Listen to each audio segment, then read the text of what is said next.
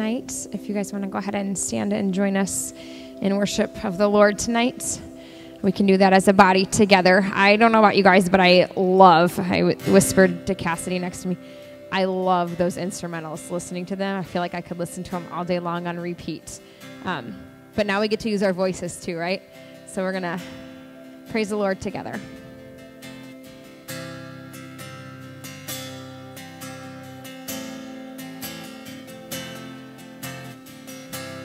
Promise maker, promise keeper, you finish what you began. Our provision through the desert, you see it through to the end. You see it through to the end. The Lord our God is ever faithful, never changing through the ages. From this darkness you will lead us, and forever we will say, you're the Lord our God.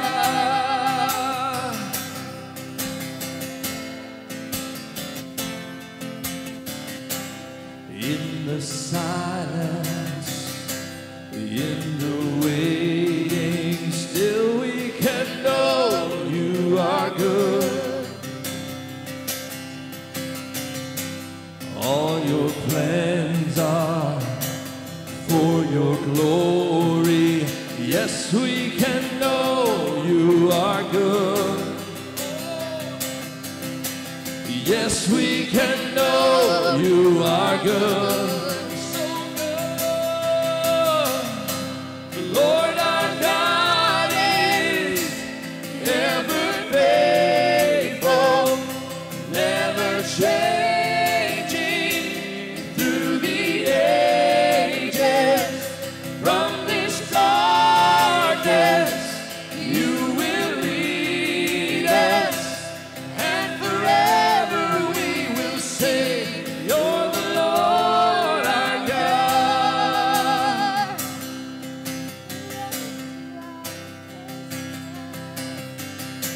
And we won't move without you. We won't move without you. You're the light of all and all that we need. Yeah. We won't move without you. We won't move without you. You're the light of all and all that we need. Yeah. We won't move without you. We won't move without you. You're the light of all and all that we need. Yeah. We won't move without you. We won't move without you. You're the light of all and all that we need. Yeah. The Lord our God is ever faithful, never changing through the ages. From this darkness you will lead us, and forever we will say, you're the Lord our God. And forever we will say, you're the Lord our God. Yes, forever we will say, you're the Lord our God.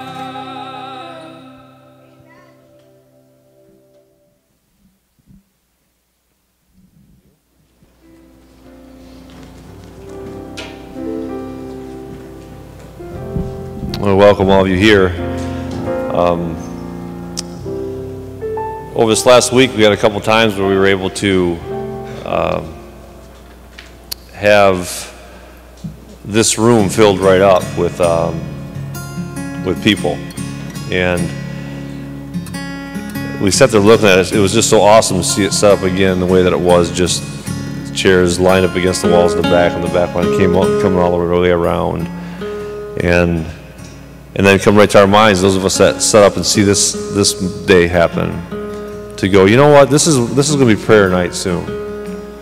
And we're on our way of God gathering a group of people who are coming together and pray and call on Him. And it's just so important. It's vital to this church. It's vital to our relationship with the Lord. And even sometimes to slow down enough to look at prayer and maybe learn something else about it while we're here, other than just sitting down and start just talking. And so we're going to get to that in a little while, but then there was a thing that happened today, and talking to a guy who came in, and he gave me part of his testimony again today. I had heard part of it before, but he gave part of it again. And he had a line in the middle of that testimony that he said, and I'm not going to give it to you. I wish I could, because I asked him to share his testimony coming up soon, and he's considering that. And I don't want to steal that line because of what God had done. It's because Jesus is being revealed through him for what happened, and it's not mine to give, it's his. But it just was so inspiring to me to hear. It reminded me all over again of what God is doing. I was going to change my shirt tonight before I came, and then I didn't. And it says, "The big dog is always right, and I'm the big dog."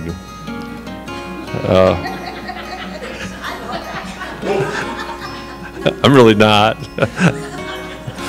I kept it on purpose, though, because it reminded me of another testimony of a man who was being invited to church again and again and again by a friend, and he just always declined.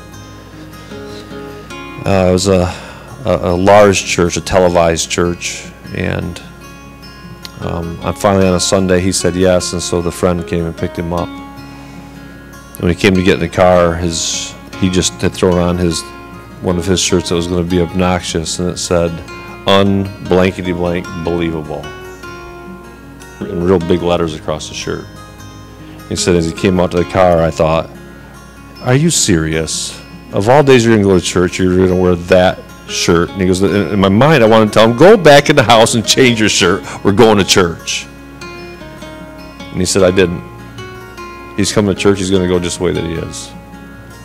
He said, "We showed up at church, and I'm thinking, okay, we're going to find someplace to sit back here, like we all would."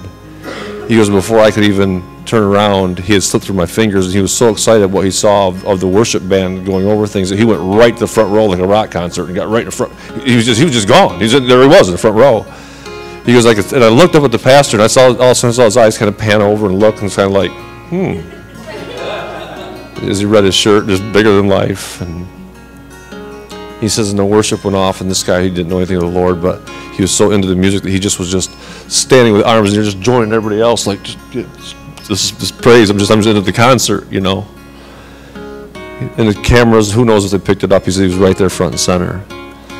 He said, then everybody sat, and the message came, and then the pastor gave the altar call. He says, yeah, and you guessed it. Who stood up and walked right to the front and got on their knees and surrendered life to Jesus? But Mr. Un-blankety-blank believable. And then this pastor that was talking said it really was unbelievable to see what happened. He goes, he could have been critical of that moment and said, change it up. But that's not what Jesus wants. We come to him like we are, and he then reveals to us what's not supposed to be that way. And that's what love does.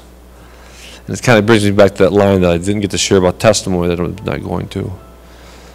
It's in your prayer prompter here tonight, pertaining to ministry of the church, under that headline. And it says, for upcoming evening services, second line down, for upcoming evening services for those who will be giving testimonies of what Jesus has done in their lives. We're to that spot again. And I'm convinced that this year, we're not going to have trouble finding people to share. In the past, I'll be honest with you, we've had trouble finding people to share. It's always, oh, let me think about it, let me think about it. Let me think, I'll get back to you, maybe I'll get back to you. But the Lord's doing things in their lives, you know that He is. And it's not for us to keep for ourselves, because that's what God's done. We shall be witnesses, and we will talk about it. We won't just take it for us. And so it's impressed on my heart tonight that I said, you know what, it's going to come from this room. Again, it's going to come from this room. People that are already pressing into the Lord. If you're here, the Lord's already been doing things in your lives. I know He has. He's been showing you who He is in ways that are just different. It doesn't have to be your whole life testimony, but this week He might show you who He is. Last week He may have shown you. There's things that have been happening in your life where you just know, man, God He did it again. He was there. I just know it. And it's all part of your testimony. And so I want to take advantage of nights like these while we're here together. So, specific instructions. First, tonight, I want you're going to pray for somebody near you. And you're going to say your name out loud. I don't care how well you know them. Maybe you don't know them. But you may know them very well. Say your name out loud. And I want you just to pray for each other. That testimony that's in you would come alive. That testimony you pray for them in that way, for their testimony. Because that testimony might be used, it may be used in the church, maybe used on our evening services, it may be. We give the opportunity, we'll just say, if you want to sign up, we'll get you plugged in on a night. But it may be that He wants to use that testimony to the people who are right around you as well. So it needs to come alive in you. It can't just sit there. God's done something in your life is to build you up and to encourage you to speak into somebody else's life. So we're going to pray that would be set free in this room tonight. And so that's what I want you to do right now. I want you to find somebody, maybe a group of 2, maybe a group of 3. Just say your names out loud and then pray for each other. And then we'll go back to praising the Lord. And the Lord's going to set some people free here tonight for just that reason. Testimony that He's put inside of you, God's going to do it.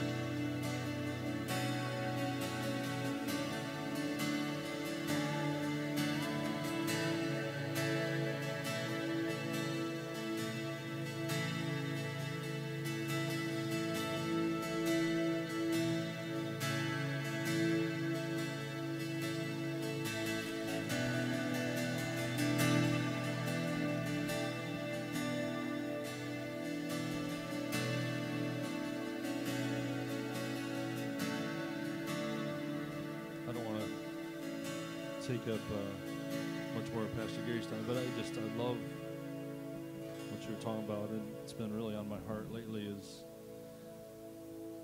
just keep playing that chorus part. That's great. Just our testimony before men. And we just sang the song Sunday, Red Letters, and just the words of Jesus and how important they are and how powerful they are. And one that I think of, like when Pastor talks about testimony, is Jesus in Matthew says that if we confess Him before men, that He will be faithful and confess us before His Father. And is something as simple is raised hands.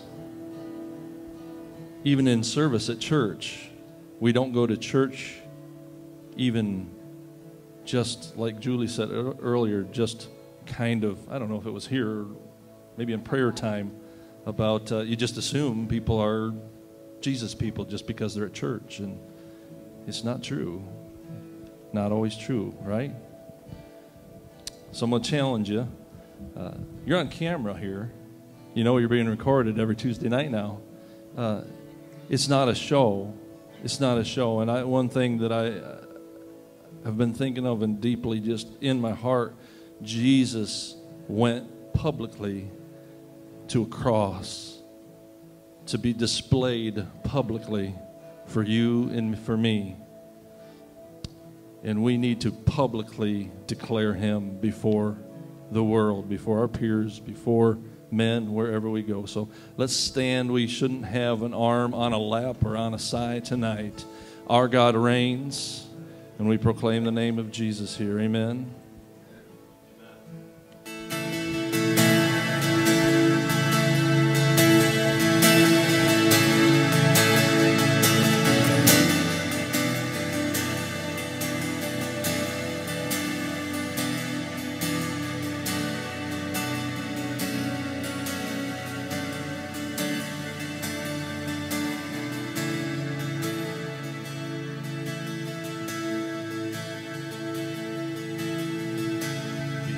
The mighty breath of God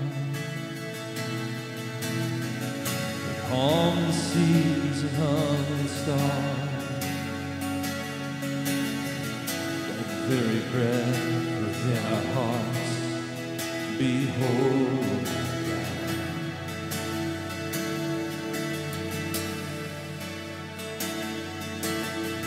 He is the anthem of our praise. We were born to bless his name. All the earth and angels sing, behold our God. Come on, sing it out. Hallelujah.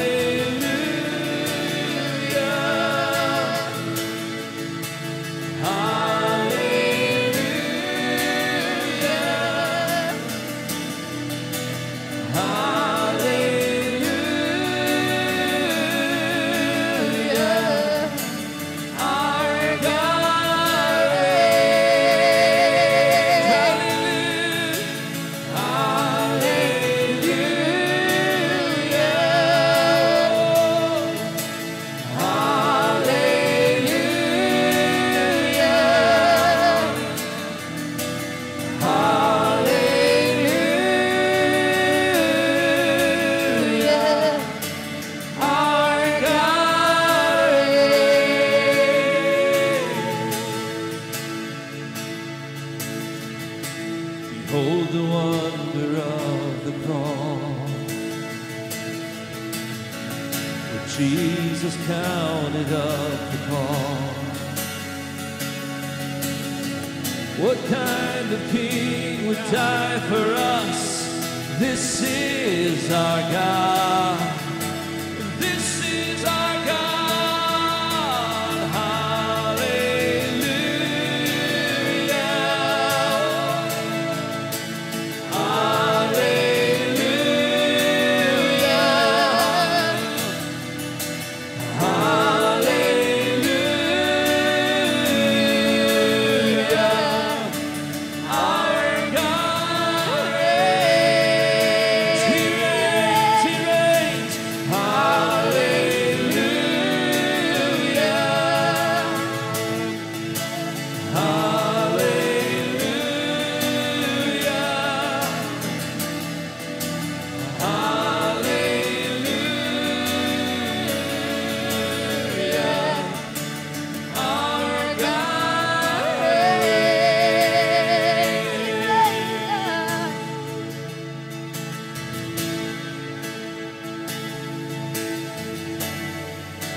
Scripture is very clear that if we don't sing praise to God, the very rocks will cry out because he's going to be praised. Better be us. All that has breath.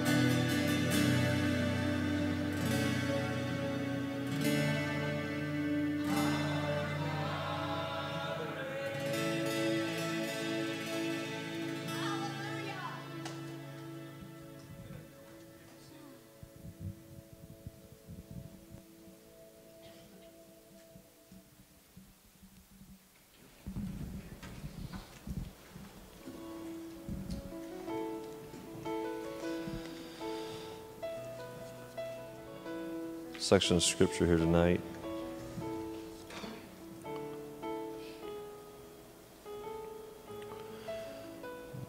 Spent a lot of time reading today, a lot of different things, and coming from a study I'm doing in a R.A. Torrey book. I've mentioned this on Sunday as well, but How to Pray, How to Study the Bible, R.A. Torrey.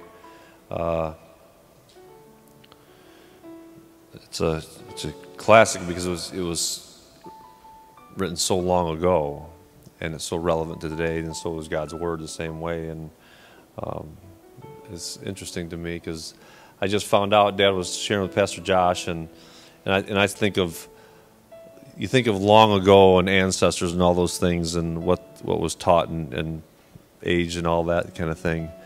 And my dad had mentioned to him, he says that my Grandpa Knapp, it was on June 25th, it reminded him that was my Grandpa Knapp's birthday on June 25th. And I told Pastor Josh, he said, I'll never forget that. Well, you told him, he didn't forget, and he told me, now I'll never forget. And but then another thing that got me was what he said. He goes, my grandpa, so one generation away, was born June 25th, 1898. My grandpa was born in the 1800s. You want to feel old? Just start throwing some of those numbers around. And so then I'm reading this book that's that way as well. So then I'm reading from the Bible, though, too. And I want you to just to listen to some of these things, because when you think of the idea of praying unto God, and it's something for us to think about for ourselves in this room. If we're going to talk about prayer, we're going to come here early and we're going to pray together, and those just quiet time. We need just intimate quiet time to get alone with God, and we need that on our own, and we need that corporately when we come together in here, and those possibilities all exist. But then sometimes, teach me how to pray. Teach me some things about prayer. Show me some things about prayer. We need that too. We need that in our life. How to pray with power. Because we've all been in times where we've prayed and just felt like we're just talking, if we're honest. We've all been in times where you've started to pray with the best intentions of the world, and next thing you know, you don't remember that you were even praying, and you're thinking about something else, and you're thinking about what's for dinner tonight, where you're going next, and all the schedule that you got to keep up. And wasn't I just praying a minute ago? Or you sit down and you start praying with everything, the best intention in mind, and then you wake up and it's morning. What was I praying about? That's why I said one Sunday, you better be top of my list, because there's times where if you're not top on the list, you don't want to be down at the bottom, because maybe I didn't even get to you. And I want to be more intentional about those times. And if I'm going to fall asleep, then don't let that be my prayer time. It's okay, it's your parting thought, but let my prayer time is really going to be attacking and going after things of the Lord. Set that aside. I'm not going to miss it. This is a section of Scripture in Acts chapter 12. Peter's miraculous escape from prison is entitled here. It was about that time that King Herod arrested some who belonged to the church, intending to persecute them. And he had James, the brother of John, put to death with a sword. And when he saw that this pleased the Jews, he proceeded to seize Peter also. This happened during the Feast of Unleavened Bread, and after arresting him, he put him in prison, and handing him over to be guarded by 4 squads of soldiers each, so 16 soldiers, to keep track of one guy. I'm going to make a spectacle of him, so he's not getting away. Have you had a bad day today? Well, you're not being guarded by 16 soldiers in prison. And Herod intended to bring him out for a public trial after the Passover. So Peter was kept in prison, but the church was earnestly praying to God for him. You think it's not important to come together? The night before Herod was to bring him to trial, Peter was sleeping between 2 soldiers, bound with 2 chains, and sentries stood guard at the entrance. He was in a spot he wasn't going to get out of. And suddenly, an angel of the Lord appeared, and a light shone in the cell. And he struck Peter on the side and woke him up. And he said, "Quick, get up." He said this, and the chains fell off Peter's wrists. I want us to stop for a minute and ask you, when you go to the Lord in prayer unto God, are you ready for suddenly? Or are you making excuses in your mind of God will answer in His time, God will do when He can, God will, and we start making excuses of our timeline? Or are you in faith believing that I'm going to call on the Lord, unto the Lord, and I'm ready for even suddenly to happen? because it works that way. Not all the time, but sometimes. And I got to be ready for God to do anything because he is God. Then the angel of the Lord said to him, put on your clothes and sandals. And Peter did so. Wrap up your cloak around you and follow me. And the angel told him. And Peter followed him out of the prison. But he had no idea what the angel was doing was really happening. He thought he was seeing a vision. And they passed the first and second guards and came to the iron gate leading to the city, and it opened for them by itself. And they went through it. And when they had walked the length of one street, suddenly the angel left them. Then Peter came to himself and said, now I know without a doubt that the Lord sent his angel and rescued me from Herod's clutches, from everything the Jewish people were anticipating. And when this had dawned on him, he went to the house of Mary, the mother of John, also called Mark, where many people had gathered and were praying. And Peter knocked on the entrance, and a servant girl named Rhoda came and answered the door. And when she recognized Peter's voice, she was so overjoyed that she ran without opening it and exclaimed, Peter's at the door! Here's their response. You're out of your mind. Isn't that really the humanity of us? See, when I say, no, I believe, I go with faith, I'm looking in Scripture where people who are calling the Lord, and they didn't understand. We got to alert ourselves to that. And they told her that, and she kept insisting that it was so, and they said it must be an angel. But Peter kept knocking, and when they opened the door and they saw it was him, they were astonished. And Peter motioned with his hand for them to be quiet and described how the Lord had brought him out of prison. Tell James and the brothers about this, he said, and then he left for another place.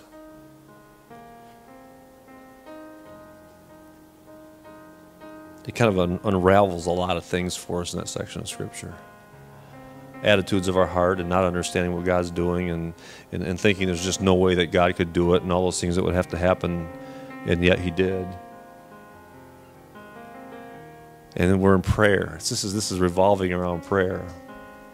See, verse 5 of that section, Acts chapter 12, you can go and read it all over again for yourself if you like, but 12:5 says this, Peter therefore was kept in prison, but prayer was made without ceasing of the church unto God for him.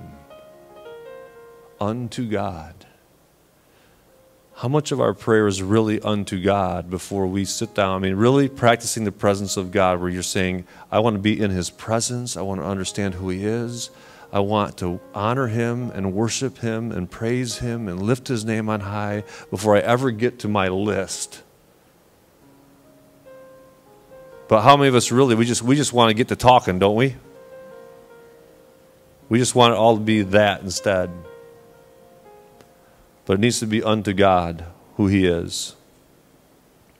Philippians 4:6 says, be careful for nothing, but in everything by prayer and supplication with thanksgiving, let your requests be made known unto God. Unto God. You need to get that in your spirit and just keep repeating unto God to yourself. That I was sitting there because I'd gone over this today that I kept telling myself that unto God, unto God, unto God, unto God, unto God. It will change your thought process unto God. So notice that verse, unto God. The prayer that has power is the prayer that is offered unto God. And you might ask the question, is not all prayer unto God? And the answer to that is no. Very much, and this is just reading a little, I wrote down a little piece out of this book, very much of so-called prayer, both public and private, is not unto God. In order that prayer should be really unto God, there must be a definite and conscious approach to God when we pray. We must have a definite and vivid realization that God is bending over and listening as we pray.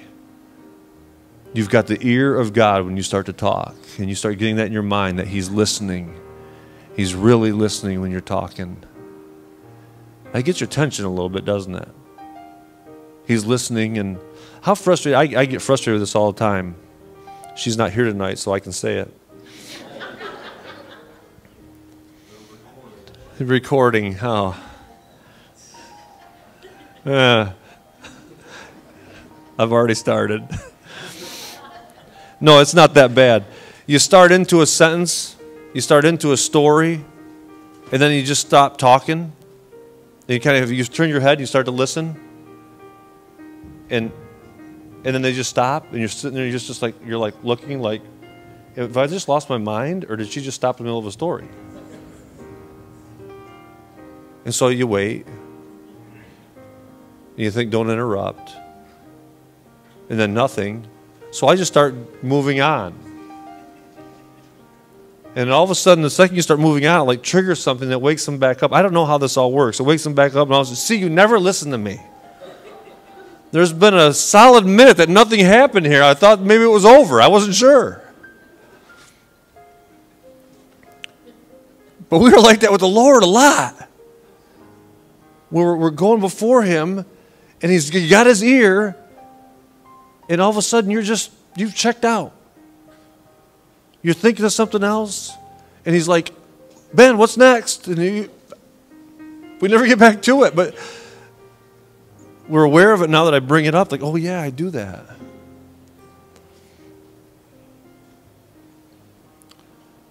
Because even with prayer and study to show thyself approved unto what? Unto God. A workman that needeth not to be ashamed, rightly dividing the word of truth. This is unto God. Our life should be unto God. And yet we've got it fragmented in so many ways that it's falling far short. And so unto God. The second thing is to pray intensely, earnestly.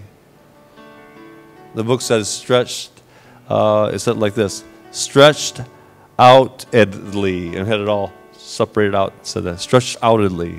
Like this is where you are just laid out before Him, where you are intensely going after it. It's as to a athletic contest when you are pouring yourself into it. You're holding nothing back. The focus is so into that moment. Nothing is going to distract you. The crowd can be screaming, and all it does is build into your spirit. It doesn't take away. It doesn't distract you. They can be for you or against you. It doesn't make any difference. This game is going on, and we're accomplishing this task on this floor. There's something strange that happens. No matter how bad they hate you or scream at you, you're unaffected. But somehow in life, somebody says one thing, and we're just upended. And I try to think of my days as an athlete. It was a long time ago. And nothing interrupted that. Nothing got in the way. In fact, if you were coming down on me, you got more out of me. And then we get in the church and with each other, and one little thing gets said. One little thing is done the wrong way. One little sideways look. One little word unspoken where somebody just turned and they were avoiding, and all these little things that happen. And you just want to just give up. Man, what happened to that fighting spirit? What happened to the thing that God put in you to press on and go on? Stretched out before Him. Earnest, intense desire. And then there's this power of united prayer. I save that part to just read you instead of just explaining in a nutshell in here, because we always talk the importance of coming together in prayer, and it's so important. Can you pray at home? Yeah, you can pray at home. And should you pray at home? Yeah, you should. Should you get alone? Yes, you should get alone with Him. You should. There's all these things. All these things are caught up in all of this. But then this power of united prayer. It's a short section, so I'll just read it.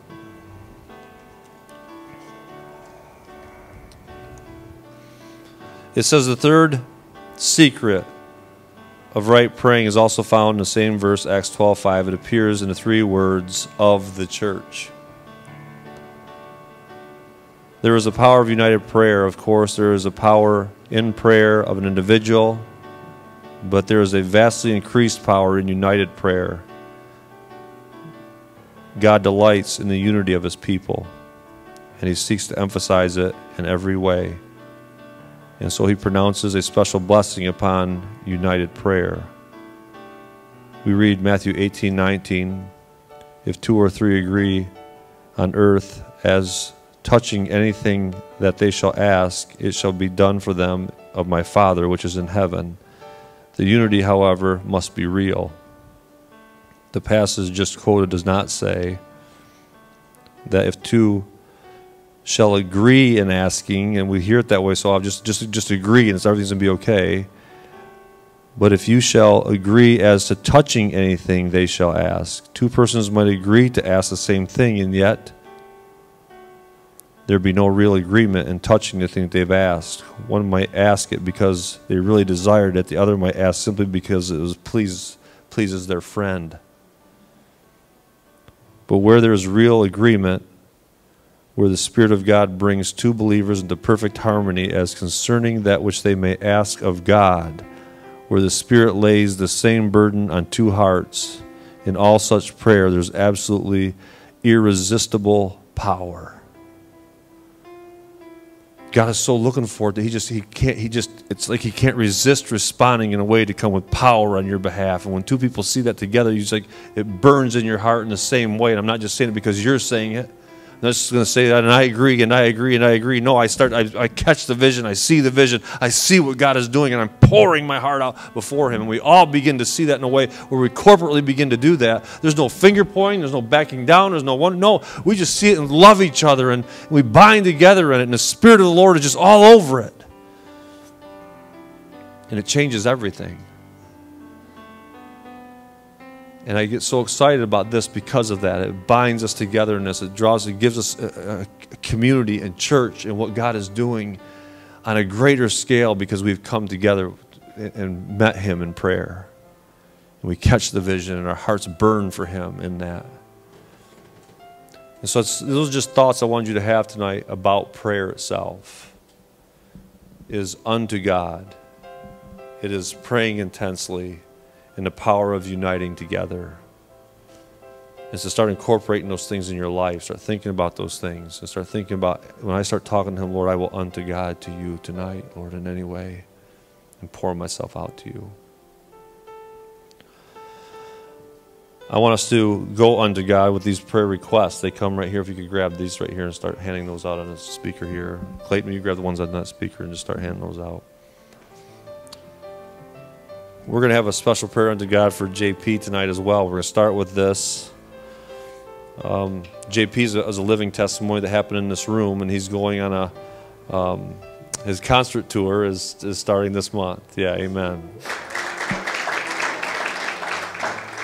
And it's so ironic because he was so afraid to give up what he had already accomplished in his life. And we kept having conversations. JP, you don't understand the stage the Lord's trying to give you. You need to just drop everything and give your whole life to him. He's got a whole nother stage for you. A whole nother group of people are waiting to hear. A whole nother creativity that's going to come through you that's going to happen if you just would trust and let go. And he didn't want to let go. There must be a way, we hear it, there must be a way for me to reach those old friends at the same time so I can keep all those old friends and still do what I do. We hear it all the time. And all that does is drag us down in the pit. If we don't break free, we never know what God has on the other side in victory to just step out. And all that he has waiting on the other side, if you just will trust me. And it must have took us a year. Was that? And in that year, he couldn't even think of a song to write. I thought it was awesome. He didn't like it.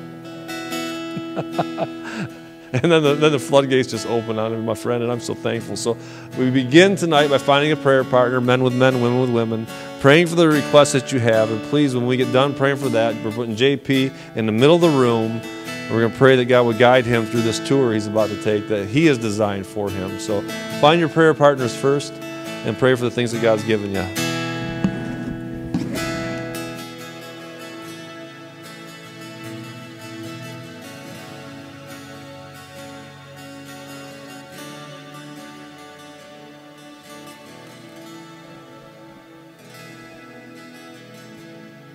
All right, let's gather right here. Brother JP, come in the middle. Keep your cards. We're not done singing God is so good. We got to spend just a minute on that at least. But let's put your hands on JP or somebody that's touching JP, and let's all bind this together. Together in.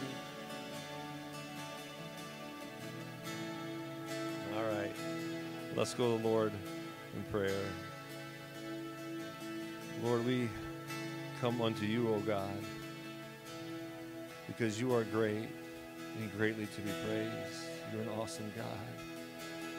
Lord, this is a story of rescue and salvation and restoration. No, returning to you and giving all to you, Lord. It's all of it. It's a whole package deal, Lord. And you, now we have JP standing here on the brink of an awesome testimony that's unfolding before our eyes, Lord. A design that you had from the beginning of time, Lord, that for a while he couldn't see.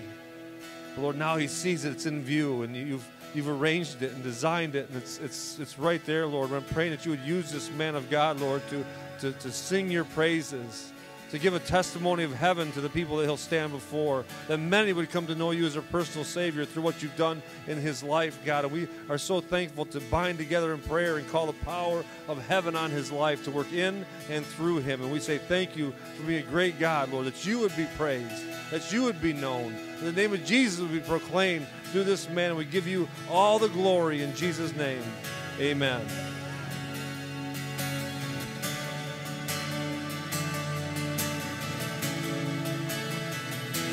With me, I am blessed.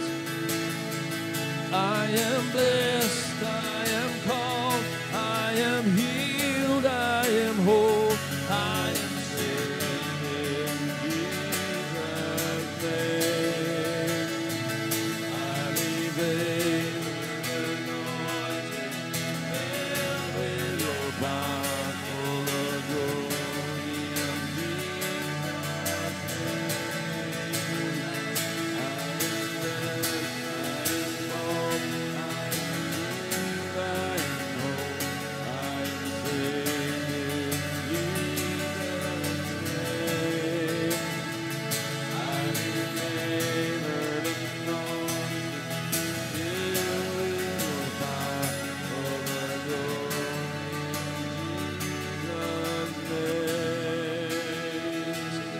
One time, here we go.